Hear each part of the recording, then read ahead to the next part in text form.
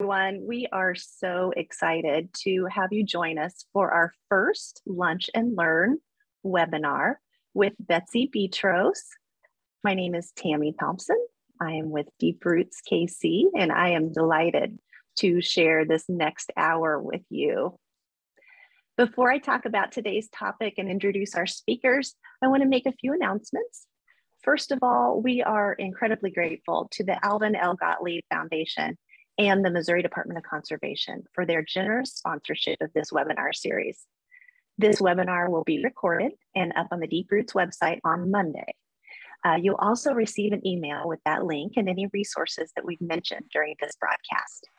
Today's broadcast will have many resources, as this topic is so important and has so much documented about it. And it also affects every single one of us in one way or another. So watch your email and our website for those. So insects, they are critical to our ecosystem, and we know that. They are critical to bird populations, pollination of food, and other economic ventures. So why are they important, and how do we protect our incredibly beneficial insects and pollinators, all the while living with the human discomfort of just a few insects? So today's broadcast will be segmented into two. First, Betsy Betros will discuss the mega benefits of insects in our gardens and how we can attract all of the good ones. Then toward the end, we will assemble a panel, you being an important part of it, to discuss how to live in harmony, somewhat, with mosquitoes and other biting insects without resorting to widespread insecticide use. We'll talk about what works, what doesn't work, how insecticides are harming our pollinators, and maybe, just maybe, how we can convince others to avoid widespread spraying to kill one or two types of biting insects. So let's get this party started. During the program, if you have questions, please note those in the Q&A tool on Zoom, and we will get to as many of those as we can. I'll be using the chat to send you links and references mentioned during the webinar. And with that, I am honored to introduce our speaker today. Betsy Betros is a famed author, entomologist, master naturalist, gifted photographer, and tireless advocate for insects. Today, Betsy will share many of the benefits of inviting insects into our gardens. And later, we'll talk about how to deal with some of the very special insects that leave us itchy. But Betsy, thank you for being here, and just take it away. Okay. Oh, so here we go. Here we go.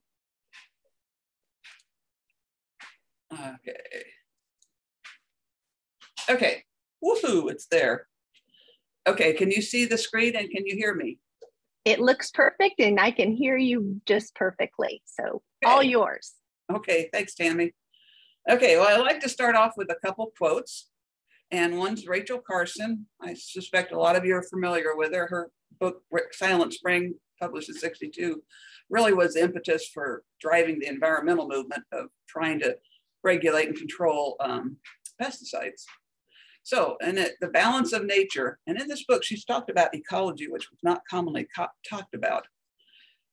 It's a complex and precise and highly integrated system of relationships between living things, which cannot safely be ignored any more than the law of gravity can be defied with impunity by a man perched on the edge of a cliff. You can't deny it. And the second one is Eric Gristle.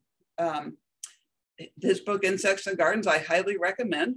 It's all about what insects do in your garden, which is basically what I'm going to be going over today. So perhaps by understanding what insects are and what they do, we will appreciate how they function to please us and to displease us. Insects are merely insects. After all, they have no worldly pretensions other than survival.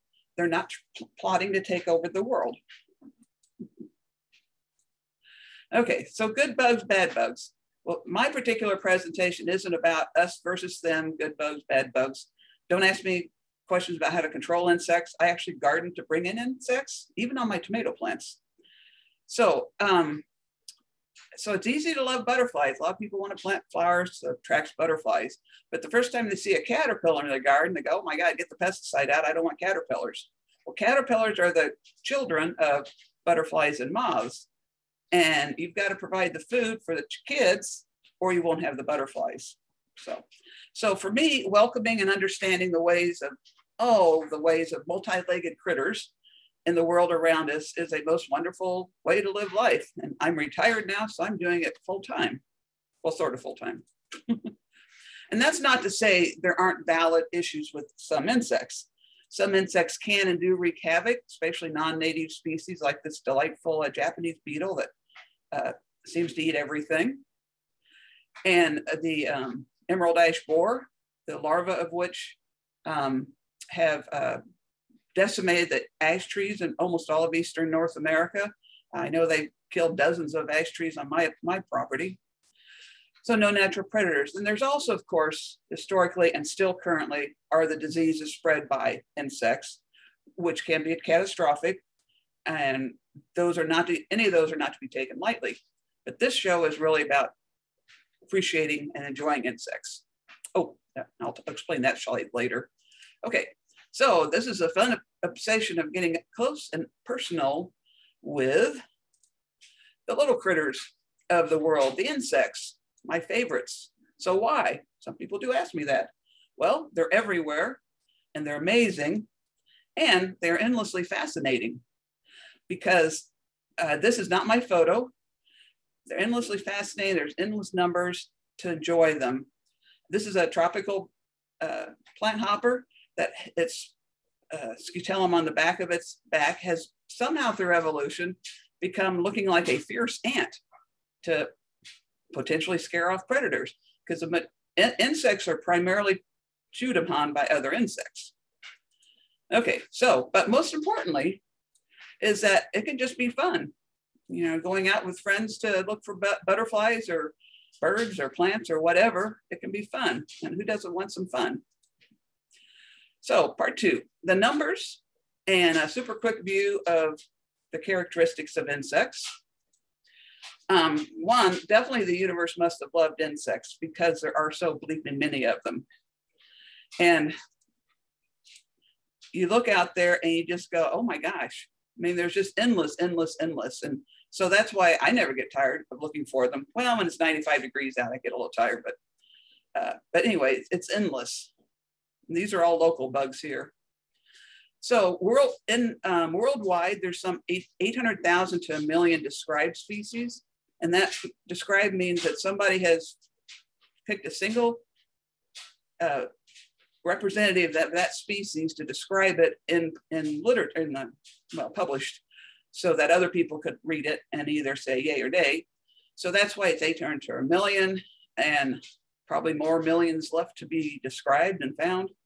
So while crustaceans like lobsters and the such are dominant arthropods in the marine environment, the hexapods, which is 6, hexa, 6, pods is feet, including insects, rule the land. So in North America, north of Mexico, is in the United States and Canada, we've got over 86,000 described species of insects.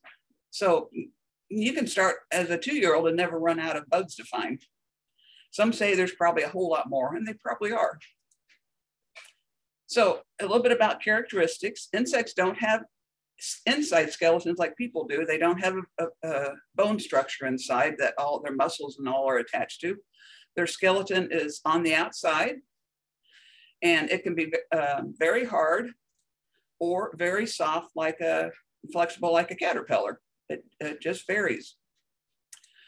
Now, insects have insides. And when I was a kid, I thought the inside of bugs was green goo because, you know, you're driving along the highway and splat, splat, splat. All these bugs got squished there and they looked like it was green goo. Much to my amazement when I found out they got innards. So because just like us, they need to eat, they need to breathe, they need to digest that food, release that food, move around and reproduce. So that was your quick look there. And now another really quick look at some basic ecology concepts. And the Earth is a biosphere. It's a place for life. It's the only known place in the universe that we know there is life. And so why is there life? Well, it's a very involved scientific, spiritually, culturally complex question. There's certainly no single answer. But despite all that, whatever one's beliefs are, science can explain the processes by which life is sustained on Earth. So no question, it's a fact that living organisms sustain life by processing energy and inorganic material, that is non-living, matter into living cells. And we look at energy and matter kind of existing in chaos until life creates biological order from chaos, and we have life and we keep moving along. So biological life on Earth has developed into an incredibly complex variety of plants and animals all over the place, that if you have the chance to travel and go to the tropics, see a lot more. And just around the United States, there's plenty of creatures, beautiful creatures and flowers and stuff to have fun with. So we need energy and we need matter. And how do we as animals or plants get it so we can grow and we can function? Well, the source of energy for almost all life forms is sunlight. And no matter how long you stay in the sun, you're not going to get energy from it. You're going to get a good burn. And as long as we've got a strong, thick ozone layer, it's going to minimize the ultraviolet rays that are coming out of the sun that could give you cancer. So we don't get energy that way. So it's actually by eating. And actually, hold on a sec. I got this, oh, there. I got this thing that's in my way. I guess I can't get rid of it. Oh, well. So energy, eating transfers matter and energy. That's one. Okay, maybe I can get rid of it this way. Sorry, pausing just a moment. No, it doesn't tell me how to get out of that. Okay, so it's done through the food chain of who eats who, because basically that's how life is sustained, is who eats who. But where did that energy originate from? Well, first I want to look at what we call ecological pyramids. And at the bottom of the pyramid are the producers. These are the green plants, the algae, cyanophytes, which are blue-green algae. They're the one producing their own energy through that process called photosynthesis. And then there's all the consumers above that. There's the herbivores that eat plants, green stuff. And that can be anything from a grasshopper to a moose. Then you have the carnivores, and lots of carnivores. Eventually, we have the top dog carnivore, which humans are top dog carnivores. We're at the top of the food chain, meaning not much eats us. But in order to support in the ecosystem, one top dog carnivore, like say one bobcat out here, one coyote, you have to have a lot of green stuff to support that one top dog carnivore. So how does all this green stuff grow? Because green stuff does grow. And maybe y'all remember photosynthesis from high school biology class, or maybe you've forgotten, so it doesn't matter either way. I'm going to introduce just briefly to the process, the absolutely amazing process of how we get energy and matter that we are made out of. And photosynthesis is carried out in the chlorophyll plus some enzymes in plants. And basically they're taking in carbon dioxide from the atmosphere, and they're taking in water, whether through the roots or even some from the atmosphere. They have the green stuff called chlorophyll and some enzymes. And what happens is, you see down here, I'll move this thing out of the way again, carbon dioxide formula is CO2 and water is H2O plus sunlight. And what happens is then chlorophyll breaks those two molecules down and puts them back together into one molecule. And that one molecule is glucose. It's the most simplest of sugars. But they have a waste product. They have a gaseous waste product.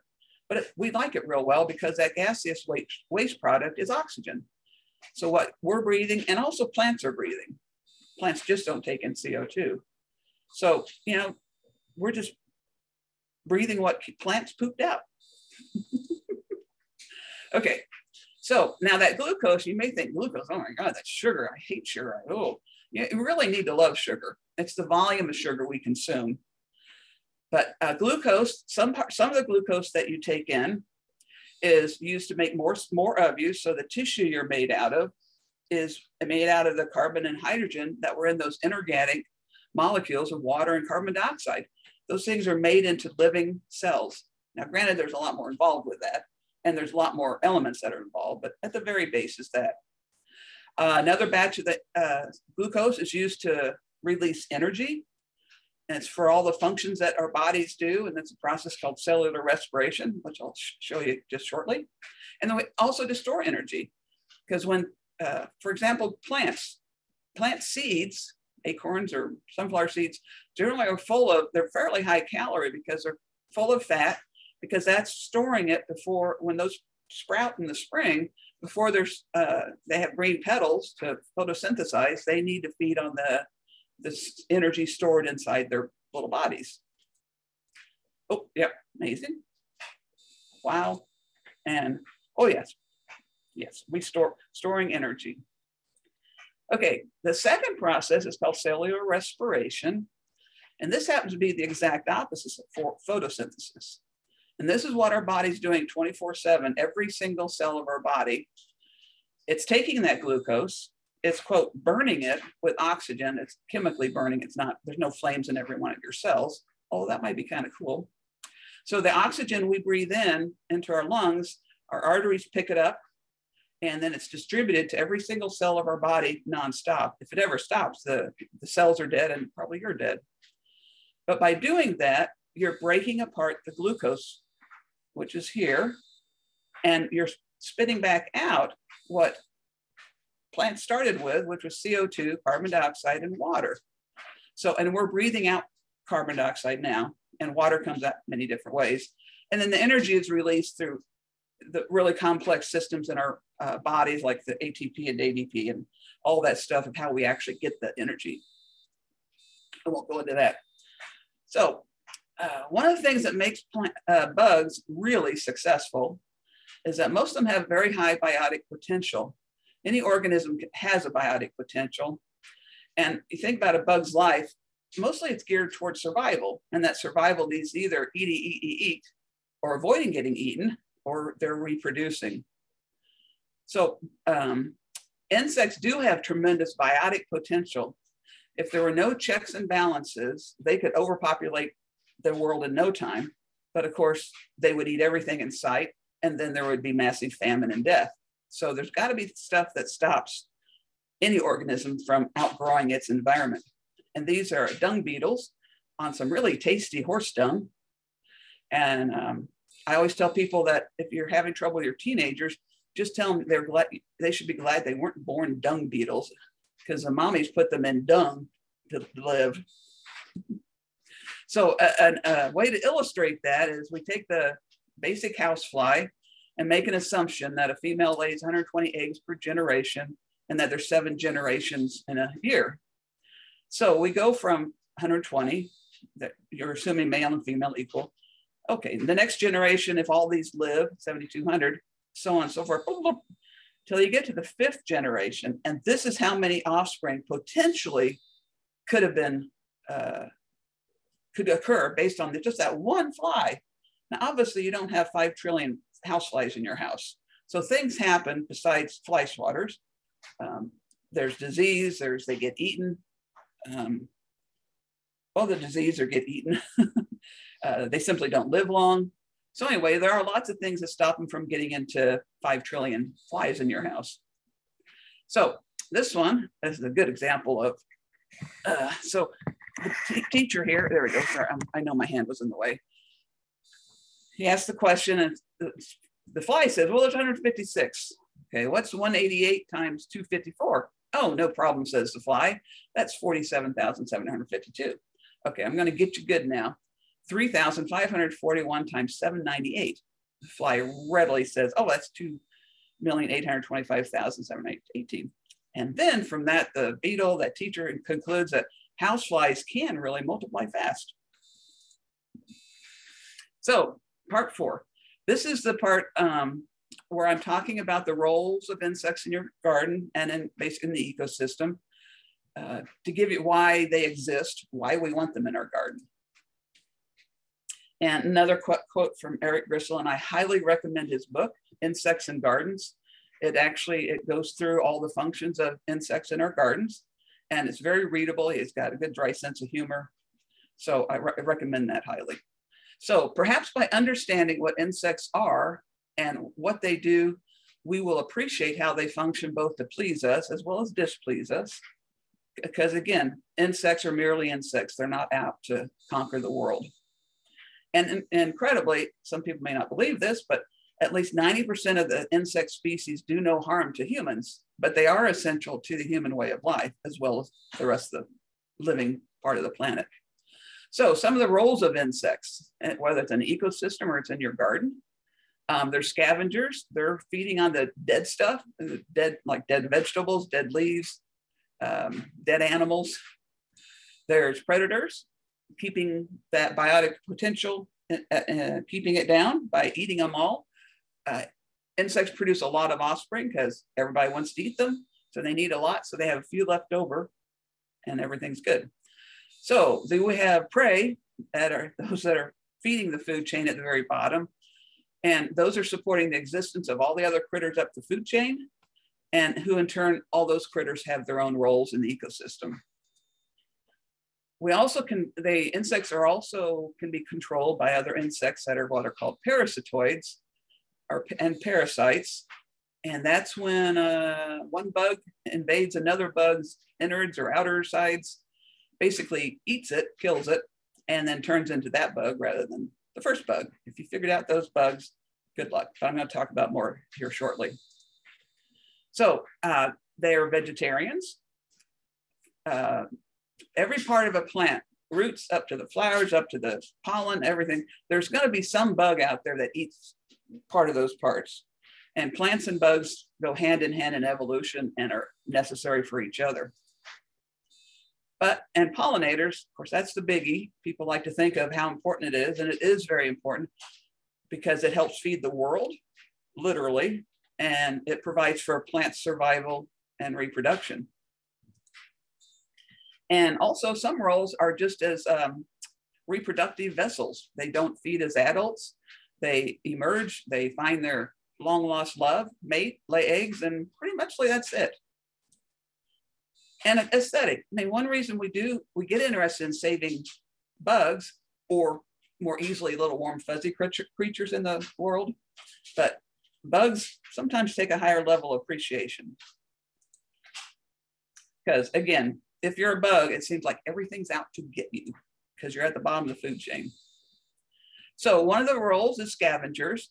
And you can imagine if everything that died outside, nothing happened to it, we'd be piled up with dead animals and dead plants, dead trees, because nothing's just keep decomposing it.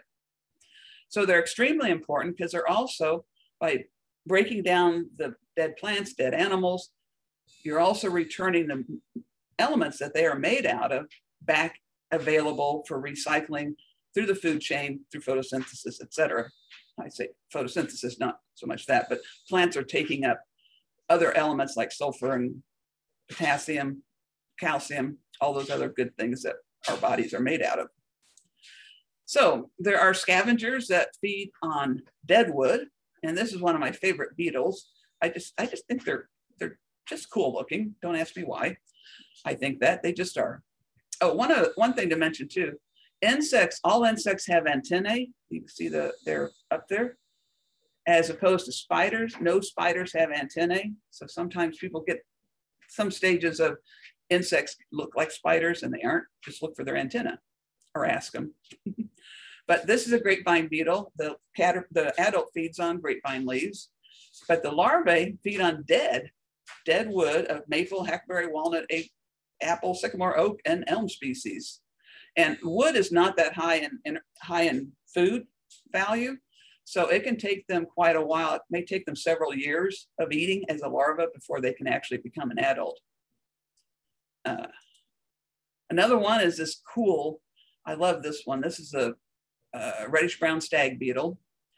And I showed you in one of the earlier screens, the larvae itself feeds on dead wood. The adults do feed because they don't die right away, but they like tree sap. Tree sap is real important. People think, oh, the tree's got an injury, I better cut it down. I'm going, no, lots of things like that tree sap. And again, but their larvae feed in rotting logs. So scavengers, well, ants are probably the biggest number one, and they are everywhere and huge numbers all around the globe. I think if all the ants died off suddenly, the world would just collapse on itself. But they come in all sorts of sizes and patterns and habits. The food they eat varies with the species. Some of them are predators, some are scavengers. They all have sweet tooth. And I'll go into more of this shortly. The black carpenter ant's one that a lot of people are familiar with and probably despise, but you don't need to. And this is just an interesting one. This is an acorn ant. This particular genus of ants, they're really tiny. And some of them actually make their colonies in acorns. I'm not sure how big those colonies, they can't be too big, but that's what they do. And this is an American carpenter beetle, just some interesting ones. And this one on the bottom, these are called false honey ants. And you're going to get them, but I find them interesting to talk about. One spring, it's probably April, I thought, well, I'll put out some sugar bait, see what cool things come to it. So it was maple syrup mixed with water. And I come outside after a while and I look, oh, geez, it's just a bunch of stupid ants. Sorry, anybody there that likes ants from forever, like if you're there, James Traeger. But then I got to realizing, well, they're all in a row. Isn't that cool? So they must be something of interest. And they are, oops, where'd it go? Sorry about that. I got this thing in the way. Oh, where'd it go? Oh, I don't know where that one went. Okay, but they are false honey ants, but you can literally watch them when they start feeding like this one. They eat, and they swell up until they're full of honey, or in the case of this, maple syrup. And people will also do stuff that like put dye in it, food grade dye, and then every one of these abdomens is that color, which can be entertaining. I haven't done that, but there's certainly people that have. Okay. So back to the carpenter ant. A lot of people think they're just horrible creatures. They invade our houses and we got to get rid of them. Well, no. Well, in your house you do, but there's reason and how you can do that. So they don't eat wood, but they do tunnel into rotting wood. So if you've got carpenter beetle or carpenter ants in your walls or your woodwork, they're there because the wood is moist, it's starting to decompose, and it's the right level of mushiness that they can chew in to make their colony. So while you can spray those ants in the house, you better fix where they're living by replacing the wood. But that role is also important in forest ecology because they're expediting decomposition as they chew up all that wood and drop it on the ground. So mature colonies of these guys can live up to 15 years.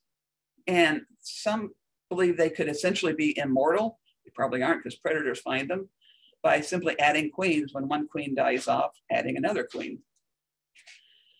And a given colony can have several thousand ants. So this is a black carpenter ant here. One characteristic they do share is they have all these yellow spiky things on the end of their abdomen. So that's characteristic. This one, I'm not sure if you can see these real clear, but those are a type of plant hopper. And plant hoppers feed on the sap, the plant sap, and which is high in sugar, but they slurp a lot of it down, but then they have too much. So they have to get rid of the excess sugar water, which comes out what we call honeydew. And ants have that sweet tooth. So these guys will they will quote tend or farm plant hoppers, leaf hoppers to protect them from predators because they really want that sweet stuff from their butt. So, and it's fascinating. You just put down some rotting fruit, how fast these ants find it and how quickly they get rid of it. Like in this case, the pulp just disappeared overnight, seems like.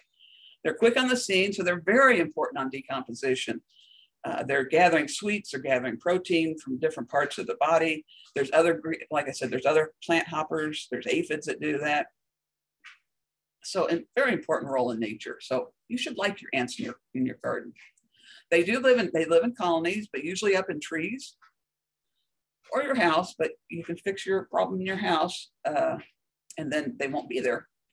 And a given colony can have like 1,000 ants, thousands of ants, but woodpeckers like them. And pileated or pileated woodpeckers, however you want to pronounce that, are big. This is our big woody woodpecker. They're known to eat entire colonies of carpenter ants. And I think they need some ant acid afterwards. Okay, so in the spring, they grow wings, and the females and males are produced, and they'll start to swarm out of their colony if it's too overgrown and they need to find some more living space. After they mate, the males die off, and then a single female, which becomes the queen of a new colony. There's only one queen for the rest of the season, and for the rest of the season, they're just sterile females that are doing all of the work. And the colonies do overwinter, that you don't necessarily see them swarming, but they can also, because they swarm and they got wings, some people get panicky because they think the termites are invading their neighborhoods, and they're not. So this is a typical termite. And the big difference between them, other than that these wings break off, is they have no waist between the abdomen and the thorax. And if you're looking at close, you can see that. But I realize not everybody looks things close. Okay, so I want to show you, hopefully this works. I put out old fruit, rotting fruit to attract insects. Ants, I get lots of ants, but I get a lot of other cool stuff. So I want to show this particular group of ants. And if you got your sound on, you might want to turn it down a little bit, because I did put this to music. Here we go. Hopefully, okay. And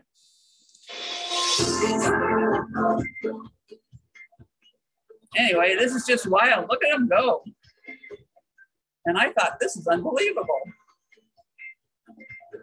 I could, like they're getting some psychotic drug out of that rotten watermelon. Well, that wasn't the case. But I found out later from, let's see, gotta go back to that video didn't show, Betsy. Oh no! Oh, we can't have that. We can't have that. Just a minute. Oh crap! Really? No. It's your Zoom camera. Oh, thank you. My Zoom camera. New share. No, you want to go back to your Zoom. Okay, I'm getting there, guys. You are indeed. Thank you. Oh, you see me? I can see your screen. Wow, I can't.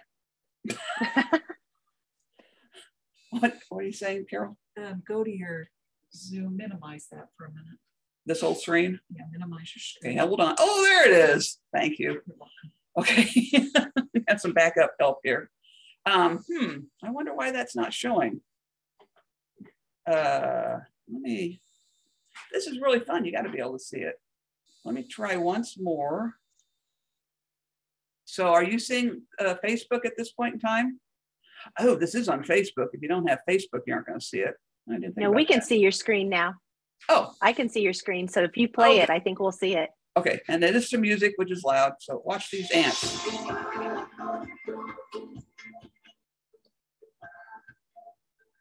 I mean, this was crazy. I'd never seen ants do this. I thought maybe there was some psychotic drug in the watermelon they were feeding on. Anyway, so that was quite amazing. So I found out from James Traeger, he's our expert and very big expert in ants in Missouri, who lives on the east side of the state. And he says they're actually, when they do that, they're releasing a sonic sound that we as humans can't hear, but it's basically saying to any other bug that wants this watermelon, stay the heck away, because this is our watermelon. The other bugs hear it, and then there they go. So I'm glad you could see that. Okay, of course, there's the little ants, like right now, that are coming into our homes. They, like I said, they got a sweet tooth. These are some of the little ants that come in our homes, like these are called acrobat ants, which have this heart-shaped abdomen. And they occur all over the place, and they live in old carpenter ant galleries. They live in voids in our wood in our houses. And they really like honeydew. They also get protein. You can get protein from bird poop, and other insects do that as well as carrion. And this one was interesting. This was a spring swarm, and they were all coming up from the ground onto this yucca plant. And from this yucca plant, they're simply moving to the next yucca plant over. But they were swarming, and I don't know enough about them to know what stages these all are, but that's okay, just the fact that they're swarming. Then there's this one called the odorous ants. And these are definitely the little black ants that come in your house. They're called odorous because they smell like rotten coconut when they want to. I have no idea what rotten coconut smells like, and I've never smelled them releasing it, but that's why they're called odorous ants. But they're one of the little tiny ones that come in. And this is, me and Latin names don't always mix well. I think that's how that's pronounced. Little black ant. And these are little, they're like 1 to 2 millimeters. And they can really come in thick numbers in your kitchen, particularly because they're looking for food or sweets. And I've had them in my kitchen already because I've got containers of jelly and maple syrup sitting around, which they love. Oh, here's back to the ants. That's why you couldn't see them. Okay, so anyway, oh yeah, so the rest, like I said, you aren't apt to have these at your house, but these are one of the few ants that can actually forage at cold temperatures, even down to close to freezing. Most insects, they're done at that point in time, but these are actually specialized in that. So I had put this honey water bait out, or maple syrup out in April. So it's still the cool season. And that's when they showed up, and they were just fun to watch. And then once it starts warming up, they go, too bad, so sad, we don't want heat anymore. So they wind up, they got deep tunnels underground, and they nest in there for the summer until it cools off, and then they come back up. So, I mean, or insects have all sorts of ways to exploit the environment around them to their advantage. Okay, another type of scavenger are the carrion feeders. So if any animal that died just built up in your yard, how many dead squirrels would you have? Or in this case, this is a dead raccoon. This was in one of my flower gardens, and I have a sunroom, but then there's a window in the living room that looks out over that. And I kept seeing these vultures on it one day, and I thought, what are vultures doing up there? I don't want vultures to nest up there. So I finally went outside. And this is what they were doing. They were eating the rotting meat of this poor raccoon. They can eat rotten meat. You and I, if we ate rotten meat, we'd be puking up for a month, if not killing ourselves. So they're cleaning up all that. And then there's a whole sequence of insects that will come in and feed on carcass. And these are adult carrion beetles. And these are all found around here. And the adults really don't usually feed much on the carrion itself. They're usually feeding on the fly larvae, because you can imagine how many flies and how many eggs they've laid, and how many larvae there are there now eating that carcass. They're just kind of interesting. This one actually called the burying beetle. It actually buries, if it's a little dead vole or mouse, it can actually excavate a little spot there, puts the animal in there, and then it lays eggs, and then they grow up eating it. And this one, though, this is called a round-necked sexton beetles. And they also dig a hole and put the little critter in, but they don't leave it there. They actually are really nice parents, and they chew up the food from the dead mouse or whatever, and mush it up, and then feed it to their kids, the larvae. So they're really good that way. And this one, you might see these little brown spots on it. Those are actually mites. And they're not parasites. They're just hitching a ride. Again, these are all mites that feed on fly eggs. So little mites aren't going to travel very far, very fast. So they hitch a ride on the carrion beetles, because they are going to be going to find some more carrion. And they are actually feeding on the eggs of flies. So it's a good thing flies actually do have high biotic potential, because there's lots of things that eat it. And this looks like it's out of Jurassic Park. And this is a larva, I'm not sure which one. It's a larva of one of those carrion beetles. And it's the larval stage that does all the eating of the flesh. And there's different insects that feed on the hide. There's different ones that feed on the fur, etc. And mentioned earlier were the dung feeders. Again, can you imagine the world piling up with dung? Well, actually, in Australia, that's exactly what happened. When they started raising cattle, horses in Australia, there were not animals of that type in Australia. And so when they would eat and poop, eat and poop, eat and poop, nothing was eating the dung. And they're going, uh-oh. So they literally imported dung beetles to Australia specifically to feed on the dung. So pretty amazing. And this is a pretty one. Again, I just show you some of these because they're just gorgeous. This one had come out of a deer dung. And a couple of the other ones we get around here. Some actually feed on mammal poop, and others feed on grass. Hold on, I'm losing my word on that. Never mind those guys. Okay, fungus is a real important decay organism, and plants or wood is decayed by fungus, and in a very aerobic, oxygen-rich environment. And so when you see this part of a fungus, that's not the part that did all the work. That's actually just called the reproductive part, the part that we see above ground or above this wood. The real work is going with these little mycelium that run all through whatever they're decaying.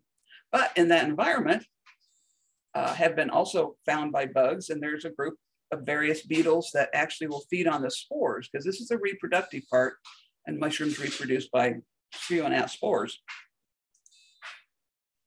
These are some of the other fungus beetles that we have. They're called pleasing. I have no idea why. They can be as little as 2 millimeters or as big as 1.5 centimeters. And we also have other types. We have flies that are fungus feeders. That is, the larval state is the fungus feeders. Like here, we got what are called fungus gnats feeding on some of my watermelon.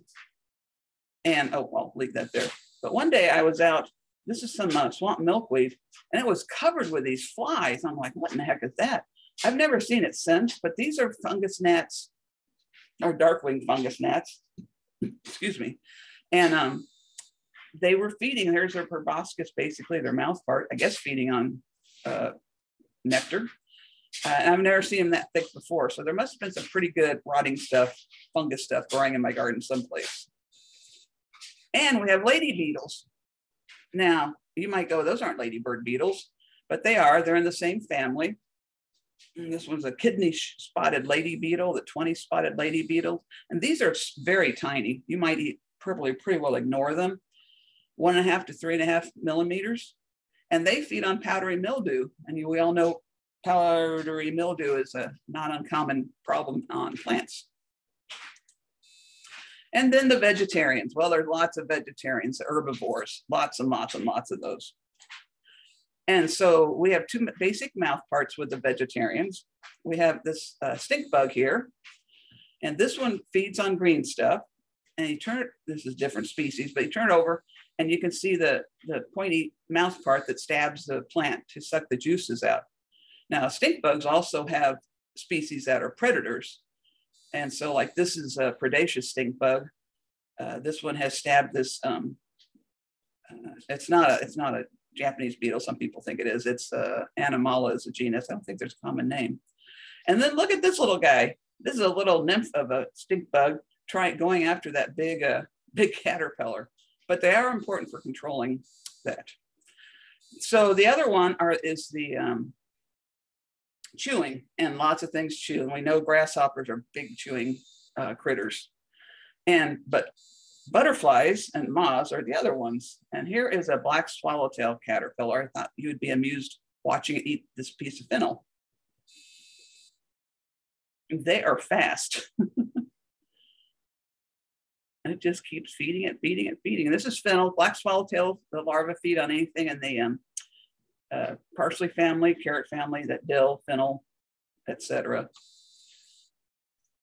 Let's see. Okay, how do I get out? That's not, there we go. Okay, so some of the piercing sucking insects, there are a lot of those. And these are called leaf hoppers, and they do come in all different sizes. And if you start to look at them with a camera so you can enlarge them and see how beautiful they are, because some of these are only like 1 or 2 millimeters, you can hardly see them. And the intricacy of the patterns are fantastic. And these all have piercing sucking mouth parts that they suck out plant juices. Rarely are they a big issue, but there's a big diverse amount of them. This is another type. This is called plant hoppers. These are a little chunkier types, and they have a lot of interesting patterns, or their front wings growth is kind of strange. And some others, like this one, you might not be able to figure out which end is the right spot. And what that is, it's a leaf hopper. And I'm assuming for a potential predator, they might see what look like big jaws, and there's the eyes, and they might want to avoid eating that because they might get eaten. But the head is right here. And again, they're a piercing, sucking insect.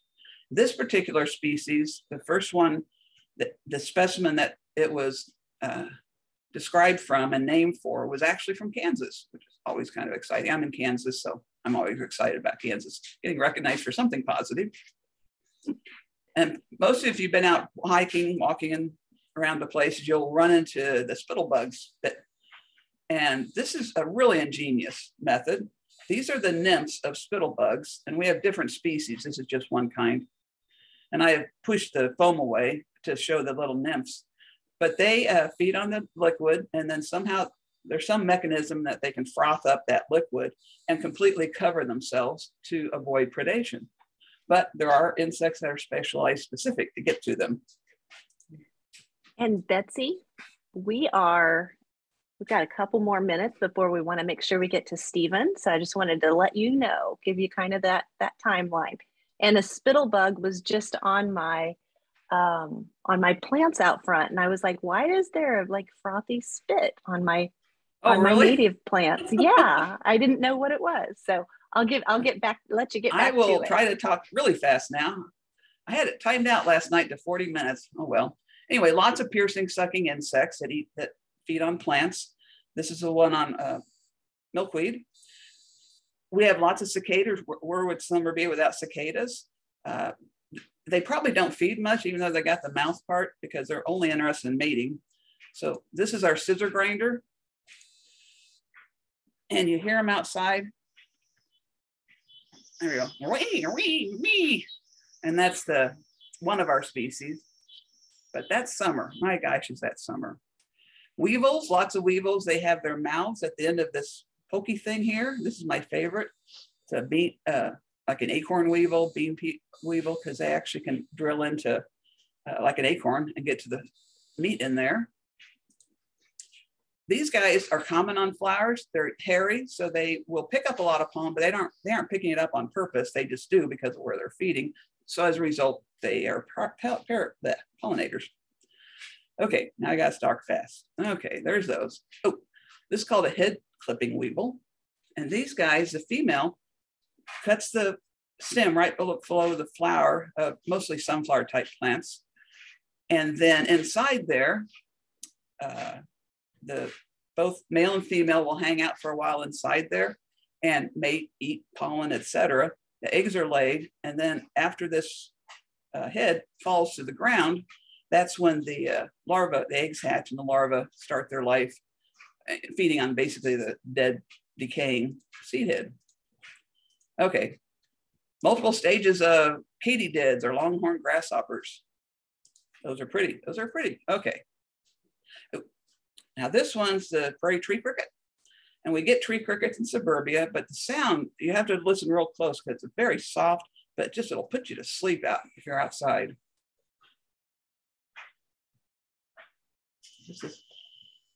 Anyway, that's fun. Oops, go away. Oh, hold it. And a lot of people think insects are dirty, and they aren't. Insects are very meticulous at keeping themselves clean. And this katydid has its long antenna being pulled through its mandibles to clean it up. Lots of leaf beetles, some are pests, some are not. Many of them are very specific on what they eat. And of course, you've got all the butterflies. You can read my book to find out all about that. And if you want the butterflies, you need the host plant. And there's that. Zebras, you need pawpaws, or anything in the parsley family. Okay, moths, there's beautiful moths too. This is a hummingbird moth, white-lined sphinx, it's very common. And they hover while they feed, and they get lots of pollen on them. So when they go to the next plant, they're putting pollen on that plant. This one is hummingbird moth. It's one of the two tomato hornworm type caterpillars. I plant tomatoes specifically to grow these because they're gorgeous moths.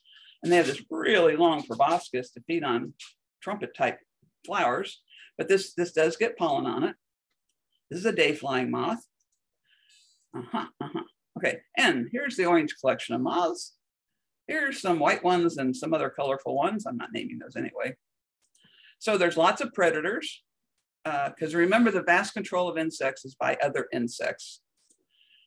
There's robber flies that go after them in the air. There's ground beetles that chase them on the ground.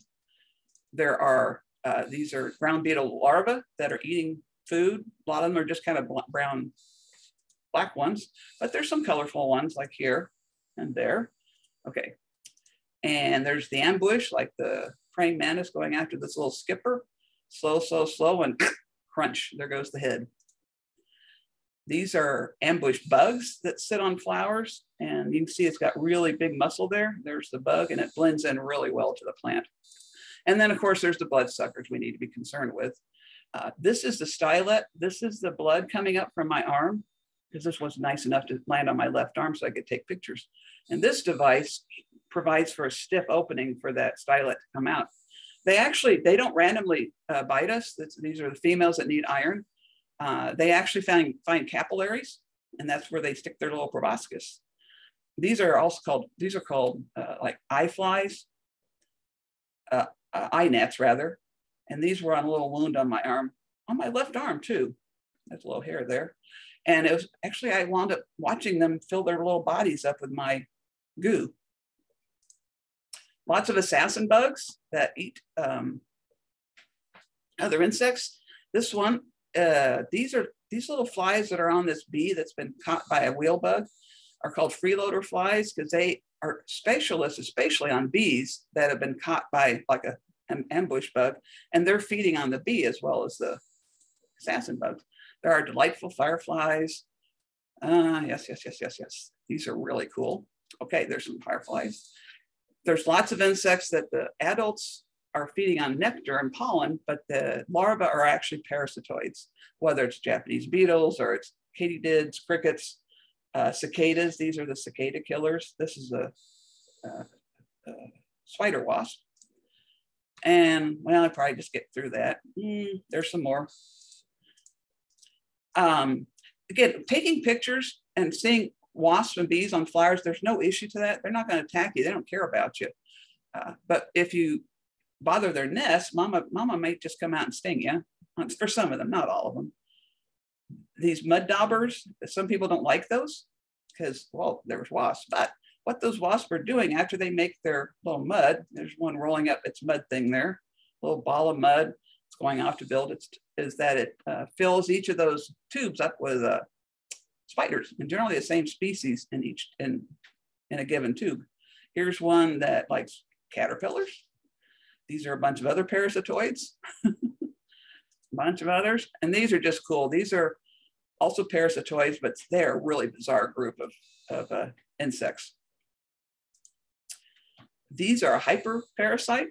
They actually lay eggs on tachinid flies or Bracona and ignomin wasp, because those are all parasitoids, and these guys lay eggs on them. And there's probably something that lays eggs on them. Okay, tomato, tobacco hornworm. If you leave them be, eventually parasitoid wasps are going to lay their eggs on them. But I grow them because I like them. Okay, I guess I'm still blabbing away. So some people say to control the oleander aphids on your milkweed, it's like squish them off. But you got to make sure you've checked for the monarch eggs. And you also check here, this is what's called an aphid mummy. And there's little tiny wasps. This one's stinging this aphid here, that they put their egg in the aphid. It eats the innards out. The aphid bloats up like this and they come out. And they can wipe out a colony of aphids in no time. This is eggs on a stick by lacewings. This is the lacewing larva. They really love aphids. Okay, pollinators. A lot of these could be, subjects on all their own. Bees are extremely important. There's a lot of concern about that because of the excessive use of pesticides. And they have honeybees. They have these little little hairy parts of their leg that they pack the pollen with saliva on. Okay, some do it underneath, some do these little frizzy things. Bumblebees are really at risk, and they're very critical. Like they're one of the few bees that can pollinate tomatoes. This is a male sweat bee. It's a female. These little busy bees, they really collect. They collect pollen all over themselves, on their legs. They are big pollinators. There's beetles that are pollinators. There's these little flies that are pollinators. So there's lots of things that are pollinators. These are all syrphidae or hoverflies, which many of them mimic bees and wasps. Like this one looks like a wasp and it's not. This one is full of pollen. It's not collecting the pollen, but it's hairy. And a lot of them, the larvae do feed on aphids, not all of them. This one, and you can tell this is as big as a wasp, but wasps aren't going to hover in front of you, but this guy will. And we'll probably skip that because that's.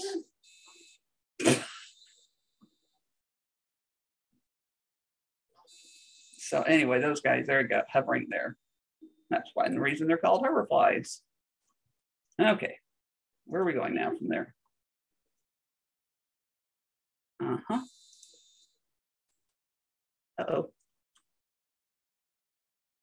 Uh-oh. Maybe that's where I stop. Hold on just a minute. Betsy, are we in a spot where we can bring Stephen in? Well, I have one. Okay, yeah. Let me just kind of finish off. Okay. I am actually at the end. You want to be sure to plant flowers that bloom. There's different flowers blooming all season to attract all your bees or pollinators. There's those things that don't feed. And I've covered all this wonderful stuff, some slowly, some really fast. This is my summary thing. But last thoughts, this will tie into Stephen real well. So a lot of people say they don't like caterpillars in your garden or your trees, but think about it this way. This is a bluebird with a caterpillar in its beak. 96% of our terrestrial birds, our songbirds, raise their kids on caterpillars. And you thought caterpillars turned into moths or butterflies. They actually turn into birds, anything else that'll eat a caterpillar, and lots of other birds. So they're incredible. We all need each other.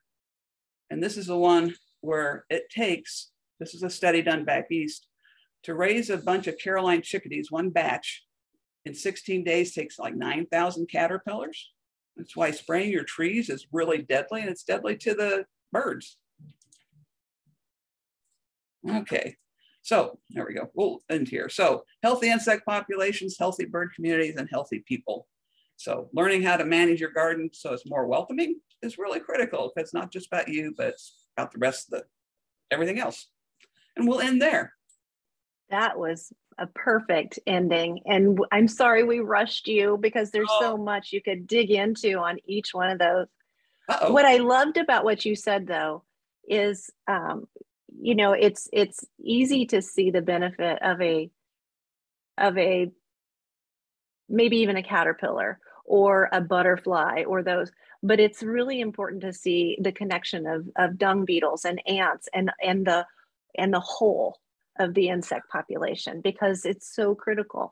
And when we get into the business of despising one or two and spraying for the one or two, we are sacrificing the many of the whole body of them. So Stephen, why don't you join us and we'll give you a chance to give us kind of a scenario. This is Stephen Van Ryn. Stephen is the environmental manager for KC Parks, an ecologist, and I would say an ardent supporter of the environment and native plants. Get into a discussion with Stephen, and you'll likely learn a thing or two that you didn't know for sure. But Stephen, we know you have a big job. You are the environmental manager for KC Parks, which is an enormous job. And so with your alignment and love for the nature and balancing that, help us understand how you approach dealing with health comfort insects and the parks? Because that seems like a big responsibility. Well, There's somebody. it is. So, with our parks, there's a ton of overlap between people's health and me getting chances to go out into nature, even if it is just as simple as a patch of mowed turf with a few trees. However, there's solid evidence that shows that the greater species diversity, actually that effect of being out in nature is enhanced by having greater species diversity. So currently at Parks and Rec, we're trying very hard to move from putting in annual non-native plants in our gardens and in our planted sites to using perennial native plants. There's a lot of management benefits to that. One, we're not buying plants every year. Once these plants are established, we won't have to water them as much. So we're getting a lot of benefit out of this as being a lower level of inputs from parks in terms of our resources. But as Betsy was talking about, it's amazing. Seeing that talk really renews my somewhat lost love of insects. I mean, I always have, but I'm an ecologist and I studied insects for my degree in ecology. So Betsy, I'll probably be back out hunting up, looking at insects again. And this is one of the reasons why we plant native plants, is that's very different from planting a lot of other gardens, where people do get a little freaked out when they see some herbivory happening. When you plant native plants, you get excited when you see herbivory and you're wondering what's eating the stuff I grew to be eaten. That's a lot of reason why we're out there, or providing pollen. And we will, it's very exciting. And looking at all the variety of insects out there and understanding how, the base of what is native plants, that's where a lot of that starts. If you want to get a greater diversity of insects in your yard, you have a greater diversity of plants available for them to feed on. And it's a whole nother way of interacting with a landscape, other than just a purely aesthetic point of view. You have this multi-layers of ways to interact with native landscapes, and one of them is just insect watching. So, and I know one of the things you wanted me to talk about was the mosquito applications, the broad. Yeah. So yeah, I think we all see those bright signs around, and it gives me pause. I don't love to be eaten either, but throwing the baby out with the bathwater always scares me, because I know that once I spray for one, it's gonna damage the rest. So you can speak to that. Yeah, there's in looking into that, there's some kind. It's a little bit of a mixed bag of results. There are some communities that spray for mosquitoes because of the public health issues to it, and in some places in where there's malaria, it's extremely important to have lower mosquito populations. However, they're finding now that one of the main chemicals that the pyrethroids that they're using are mosquitoes are becoming resistant to them. So it is a really issue in parts of the world where there's malaria. Here in the United States, we do have a few mosquito-borne diseases, but it's not a huge issue for us yet. But the evidence is fairly clear that it generally spraying for adults has a mixed effectiveness.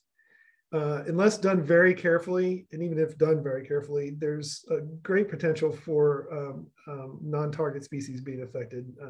So for example, if you're spraying at the wrong time of day, mosquitoes may not even be present. If you got a busy company spraying, it's going to be hard to have every one of your clients get sprayed exactly at the dusk time when mosquitoes are most active. So there's going to be spraying outside of the active zone. There's going to be insects that are active during that time that will be killed. A lot of pollinators, any caterpillar, non-mobile, not as mobile insects that are out there all day long, would still be out there at dusk and overnight to get sprayed and will die. And the chemicals they use are not specific to mosquitoes. They will kill any insect out there. So there's a lot of potential for non-target species being killed. There's a lot of it is not very effective. There's mosquitoes that live up in the trees high. So if they're spraying just low down underneath vegetation, they might be missing the Culex genus that lives up because it's been tied up in trees. And also mosquitoes are very mobile. So, you spray, it doesn't take long for mosquitoes to repopulate your yard from up to a mile, over a mile away. So you could, and so I mean, my take on it is that the risk involved, if you looking at the decreasing beneficial insect populations, native insects across the country, it seems to me that the risks to those populations with the gains don't really justify the use of these chemicals on our properties. There's other things you can do. You can avoid the high mosquito times. They're usually only active around dusk and dawn, and you can on nights when there's a good steady wind, it's a good time to go out because mosquitoes are very poor flyers. They don't need much of a wind. You can even just set up a fan next to you on your porch, and oftentimes that's all it takes to keep mosquitoes away from you. Yeah, that's my go-to. And a lot of non-toxic essential oils. I use a mix, a name brand that I buy. It has some lemongrass in it and a few other things, lavender. It's fairly effective, and mosquitoes do love me. When I'm on the front porch with my partner, she's not being bitten at all, and I get bitten like crazy. If I go inside, then she starts getting bitten. So once the host is gone. I am certainly somebody who does suffers from that, but I would never generally spray from the yard. The other things you can do is eliminating small bits of ponded water. If they're there for up to a week, if that water's there's enough time for mosquitoes to go from egg to adult. So working with your neighbors too, banding together with your neighbors to try to eliminate sources for mosquitoes is a great way. And if you have a permanent body of water that you use a water garden or other thing, small water that's be hard to dump out or deal with, the mosquito dunks that have the BTI, the bacteria thuringiensis bacteria in it, which is it's really a crystal that they produce that kills the mosquitoes. Pretty targeted because most of those waters have just a lot of mosquitoes, and there are some non-target insects that will live in ponded water. And something you can also do if you have ponded water is to encourage the predators of mosquitoes. They're very bad swimmers. So if you've got water boatmen or predaceous diving beetles, if you got that kind of permanent water, you can start to try to encourage an ecology in there that will help reduce the number of mosquitoes. Most mosquitoes come from small bits of water, tree holes, plastic cups, small, old tires. Or there's also a lot of mosquitoes that come from floodwater mosquitoes. And those are waters that are flooded for about ephemeral ponds around rivers for about 10 days. And they're very quick to go from egg to adult. And those ponds aren't there long enough to establish the kind of predator species that would be in there to eat on them.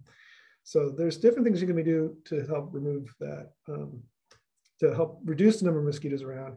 And avoidance, wear light colored clothes, cover up more of your body, some non-toxic kind of bug spray. And if you just live in one of those places it's really bad, you can always put up tents, mosquito netting tents to hang out if you want to hang out outdoors. And then when you're active walking around, just try to do it at times of day when mosquitoes are less active. Yeah, I wind up wearing long pants and long sleeves, but I am not their favored host, like my husband is though. Well, I have a couple of questions, and actually they are both for you. Val asks, what is the average amount of property managed by parks versus workers? How much is mowed versus gardens? Oh, you have a lot of space. Yeah, I don't have a really good number on that. Let me just say that we have 223 parks, most of which is not. It's mostly a lot of mowed turf. We have if you add up the actual space of our little gardens we've put out so far, it'd be pretty small.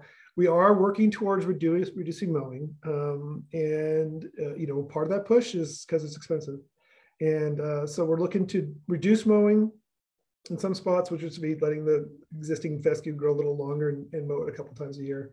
And as we get funding and grants available to do the transition, we'll transition those to mixes of wildflowers and native grasses. It's certainly the case that up front, that cost is going to be higher in the short run, to convert an acre of prairie to or turf grass. But the long run management, places where we can use prescribed fire, we will, and other types of management. I'm guessing, my estimate is that we can save between $300 to $500 an acre compared to high cycles of mowing. Now, it would be cheaper to not plant and just let fescue get tall and basically hay it almost like once a year. And we would consider that in some spots too. It's not as environmentally friendly as native plants, but definitely better than having a lot of mowers going around. Yeah, does that answer your question? sure. About this person's question? I think you answered Val's question really well. For our participants, we don't have any more in the Q&A. There may be some things in the chat, but we are a little long on time. So I will try to get those questions answered. Jahida, would you mind taking notes for the questions that are in the chat for us? For our viewers, I want you to know we are going to send out some studies that are documented on how to handle mosquitoes, the effects of widespread pesticide use. We're also going to note your tips and tricks too on how to live in harmony in your own garden with mosquitoes. I think between the two of you, I mean, Betsy covered the benefits of the insects, regardless of how annoying we think some of them might be. And Stephen, you wrapped up perfectly the consequences that we have if we are widespread knocking out large parts of them. I found on my own property, the more I plant, the fewer pests bother me. It's just so interesting. So the more diverse I have in plants out there, the less I'm bothered by even chiggers and mosquitoes. I don't know what's out there eating them, but maybe nothing, but I know I'm out a lot. So thank you both. Before we sign off, for those of you who have hung in with us, we've lost some of you. We are giving a little prize away. It is a signed copy of Betsy's book. It's a photographic field guide to butterflies in the Kansas City region. So I'm going to show this to you. I want anyone who's left in the chat, identify this butterfly, and we will randomly select from them the winner of this and get your email. So Betsy, thank you for signing that copy. I can't believe I didn't pick up a half a dozen when I was at your house to get this one because now I'm not real interested in letting it go. Well, I have anyway, more. I know you do, and I know where you live too. I know where to pick them up. So anyway, for those of you who have hung in there, I'm gonna hang on. Those of you who want to participate in the prize, we would love to have you. We'd love to have you along. And I'm just going to go ahead and wrap up. Thank you for letting us go long for those of you still here. And Betsy and Stephen, you have been tremendous. I really appreciate all that you do for the environment, but also for us. Before we go, we want to give away the prize. So we're going to wait for Jahida to give us the winner there. We would like to draw your attention to our next event, which is Native Plants at Noon. This coming month, we're going to tour Missouri Department of Conservation site called the Barrier Conservation Site in Clay County. And I'm really excited because for many of us, it's pretty close. We're going to look at a prairie there. All of our events and webinars are on our Deep Roots website at www.deeproots.org/events. And while you're there, if you would consider making a donation, we would be grateful. Okay, Jahida, do we have a winner? Val Frankowski wins the book. Val, you are a warrior and you're always on here. And so we really appreciate that. Val, please send me the mailing address you would like for us to ship this book to. I'm at tammy@deeprootskc.org, but I think I can get a hold of you if not. Again, Betsy and Stephen, thank you so much. We look forward to seeing you and hearing more from both of you in the future. And thanks for hanging on with us, folks. Have a good day. Thank you. Bye-bye. Thanks.